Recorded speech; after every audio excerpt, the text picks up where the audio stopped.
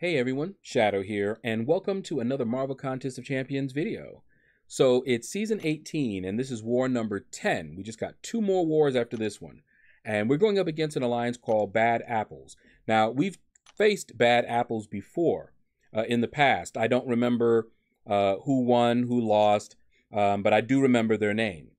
All right, so this time you'll notice that I took out Warlock, and I'm going in with Guillotine 2099. That's because we're in a higher tier. They're using that defense tactic flow, which I hate, but Guillotine 2099 is actually pretty good for flow. All right, now they didn't place a defender on that first node, but they did place a defender on the second one, and it is an OG Vision. Now, I sat here for a little bit because I'm thinking, can Gladiator Hulk take this fight? All right, so defense tactic flow, you've got OG Vision, who is a control champion. So every time I crit, he's going to get a power gain buff. And he has a passive power gain with that synthesis. So I'm thinking this is going to be a pretty dicey fight here. So you see here, he's got stacked power gain. But every time I get a parry, it stops it. So that's what I'm trying to do. I'm trying to be very careful. See that synthesis? Don't want to push him past 1 bar of power, maybe 1 and a little bit. And then you want to bait. Okay, so you see here, he's playing nice. He's baiting out. There's that power flood again. But I parried, turned it off, go back in. Now I got to bait it. All right. All right, we're getting down, and we got him. Okay, so not a difficult fight, but you have to be very careful. That can be a very tricky fight. If I had messed up or fought a little bit differently, I could have easily eaten a special 3. So that's not a bad placement for that OG Vision. Not bad at all. And as you can see, this mini boss is open. So she's about to get tentacle slapped. That is who I always take this node with when I do take this node, because Omega Red with the tentacles, that's why I keep saying tentacle slap, he doesn't make any contact. So Psychic Thorns does not do damage back to him. So what I try to do is I try to minimize the non-tentacle attacks. All right, see I had to swipe there to get that invisibility off. All right, and then you see here, you know, medium, and then fired off a heavy to lock in the spores. And you can see here I'm doing like mediums, light mediums, you know, anything to just try and avoid taking a lot of that damage back. All right, and we got her almost dead. Just that easy. Okay, baited out that special 2. And now I need to be careful. Swipe once, let that invisibility go, and then boom, finish it off with a special 2. So we took down that mini without too much difficulty. Like I said, I don't always get a chance to fight that mini, but this time they had already cleared their paths. The only time I won't do this is if it's a robot, because that's a bad matchup for my Omega Red. All right, so now you're going to see Jigner. He sent me this video, and he fought this Guillotine 2099 with his Corvus. Wish I could bring my Corvus, but my Corvus is locked into AQ. But this is why I would not mind getting a 6-star Corvus, because I would probably start using Corvus in Alliance War once again, probably take him to rank 2. All right, so Guillotine 2099 is a control champion. So you see here, she's getting a lot of power flood. He pushed her dangerously close, but he's now backing off, slow playing it, parrying to get rid of the power. Okay, there we go. Boom. And I'm like, okay. And for you guys that don't know, look at this. That was sweet. For you guys that don't know, he has a little power drain on his special 2. So that's why he pushed him to a special 3, fired off the special 2, and it got her down. But then she had a power gain thanks to that flow. But he was able to put her down. So that was actually a little bit scary when I first saw it, but he got her done. So now I'm on section 2, and I take path 2. And I see this Mr. Fantastic here. And I can't remember if he was control or not, so I looked. Nope, he's not, so that's good. I don't like fighting Mr. Fantastic.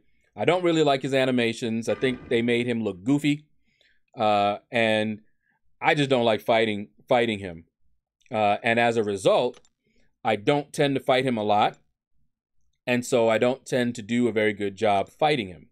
He'll evade and do some other things, and I don't know why, because I've never really looked into his abilities and that sort of thing. I will once I get him as a 5-star and make a video on him. All right, so my basic plan here is to evade his specials and try to fire off my heavy attacks to get those spores on him, like that. You see how I delayed it a little bit? That was something that I wasn't doing when I first started playing Omega Red. So now I look at that timer and I try to delay it just a little bit so I can get 1 extra spore on him. And then right there, I just got lucky. He evaded and you know, he could have easily wrecked me there. But I got lucky. He didn't attack me back. Even if he had attacked me back, it would just taken a chunk of my health. He wouldn't have taken me out. All right, so next fight, we've got Sorcerer Supreme. And here's another champion that I do not have a lot of experience fighting.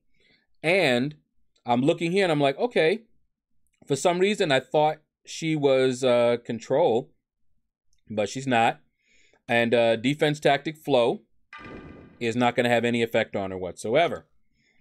So that's why I didn't go in with Guillotine 2099, but I thought that was control and I was going to be fighting her with Guillotine 2099. All right, but you can see here, I'm doing the same thing that I did before, just trying to delay things, get as many spores on her as possible, fire off the heavy in order to lock the spores in. You see here, I just scoot up over to her so I can get some more spores on her. All right, and there we go. I go in, give her a kick, and tentacle slapped, and she's down. All right, so that was my path. Pretty easy. Now, that is the last fight that I will be doing in this war.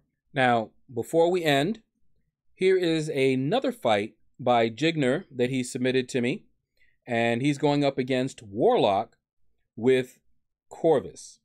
And watching this fight reminds me of when I used to bring Corvus into Alliance War. And as you will see, he is actually boosted up, and you'll be able to tell that power boost and just how useful that power boost is. All right, so you see here, he's going in, and he is taking it to him. You notice he's not doing full hit combos. He's parrying a lot. He's controlling the defense tactic flow. Okay, so he's hitting once, twice, and then parrying to turn it off. All right, and now remember what I said about Corvus. Boom. Now he doesn't have a special 3, but he's back to a special 2. Boom. This is the power boost. All right, so he's good. He baited out, and he just got to do a little bit more, and Warlock is down. When I came back, as you can see, it was already cleared. We do try to divvy it up, but sometimes one of us goes all the way through, just takes all the minis and everything. But I actually was going to take out, right there on that node was a man thing. And I was going to take out that man thing with my Omega Red. But right when I was going in, I saw him still there. And I'm like, okay, let me go get something to eat real quick, and then I'll go take him out. When I went in there, somebody had already taken him out. And there was a couple of minis still left up, but I didn't have good options for either of those minis. I think one was, trying to remember. I think one was MODOK and one was Doom, I think. I can't remember, but we have people that fight them better and had better options. So I didn't touch either of them. All right, so what we're going to do, we're going to take a little quick intermission, and we will be back, and you'll find out the results of this war. So far, we have won every war. I looked at the score, and it's a very close war at this point in time. You have even, they're very even in deaths. We started off really, really bad, but right now it's tied. So if we can just finish strong, we got them. All right, so I'll be right back and we'll find out how we did.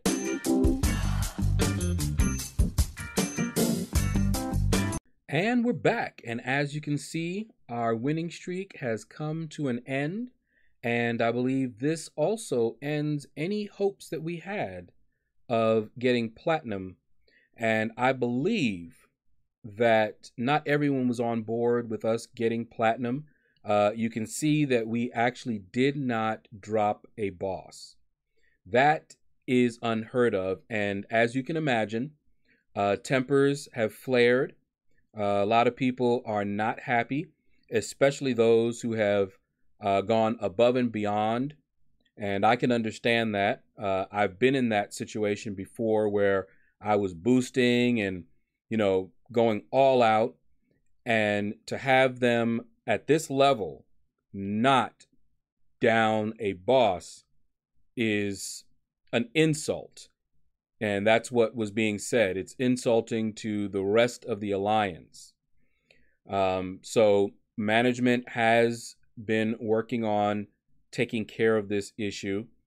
Hopefully it will be resolved by the time we transfer back over to our main alliance. But I don't even know what's going to happen the next couple of wars, because I'm pretty sure the motivation is going to be really low. We've been pushing, and there was a discussion as to whether we should place with suicides or not. And a few people thought we should place without suicides to give the best, strongest defense and give us a chance at getting platinum. I asked if a poll could be taken, because I run suicides all the time, and that would mean I would have to use units every war from that point on, and I'm trying to build my units up for July 4. And they did a poll, and it was pretty much tied. So I was told to do whatever I wanted to, place with suicides or not. So of course I placed with suicides. And in the beginning of this war, I could already tell that something was up. We gave up like 4 easy deaths right off the bat. And I was sitting there thinking, I hope they're not going to say if we lose this, it's because people were placing with suicides. I'm like, I hope they're not going to say that, because we got other issues apparently. And now with this result, there is probably no way we would get platinum. So no need to push. I don't think folks are going to even want to use items. I don't know what they're going to do. But I'm going to keep doing whatever I do. So no difference here. I will go, try not to die, clear my paths, same as I always do. But that's going to do it, guys.